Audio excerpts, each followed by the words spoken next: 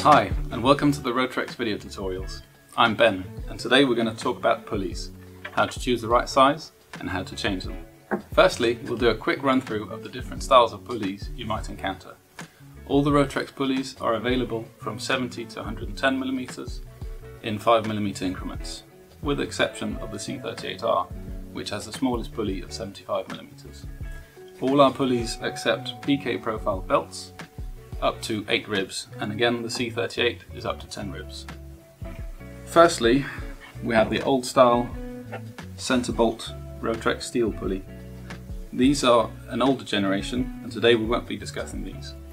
Then we have the C38R pulley.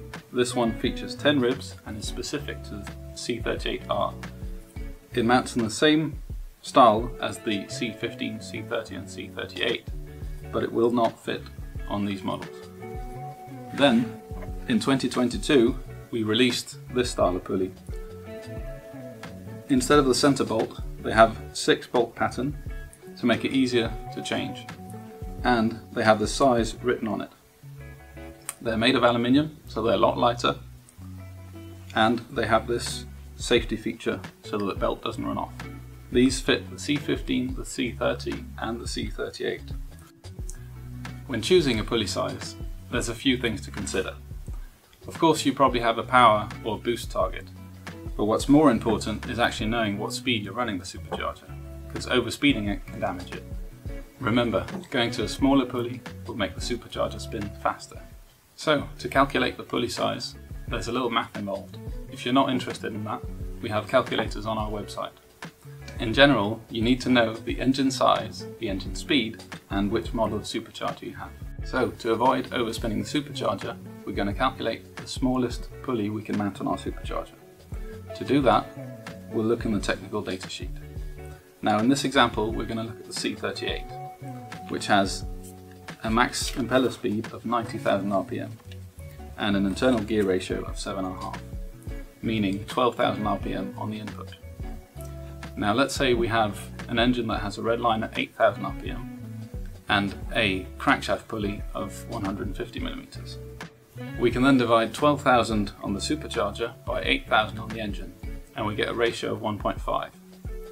Now we take this ratio and divide the crank pulley diameter of 150 by 1.5, and we get 100 mm.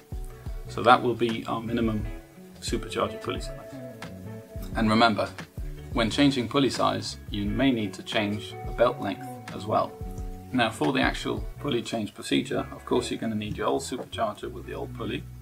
You're going to need a new pulley, a T30 wrench, a torque wrench with a T30 bit set to 10 Newton meters, and you're going to need something to hold the pulley.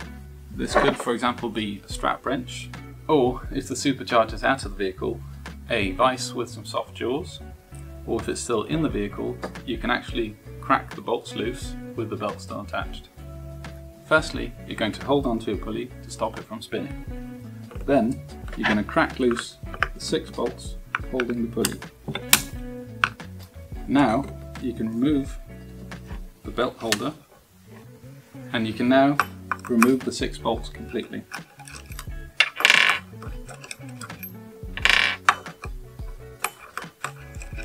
With the 6 bolts removed, you can now remove the pulley.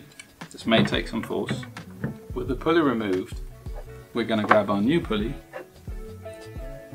press it on to the supercharger. Make sure to line up the bolt holes. With the pulley pressed in place, you can reinsert the 6 bolts and tighten them by hand.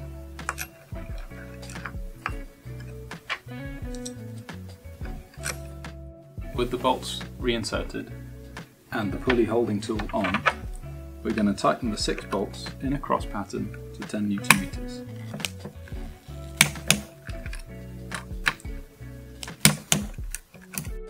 You're now done changing pulleys. Don't forget to check your belt length. We hope this video has been helpful, and we hope you enjoy your ROTREX Supercharger.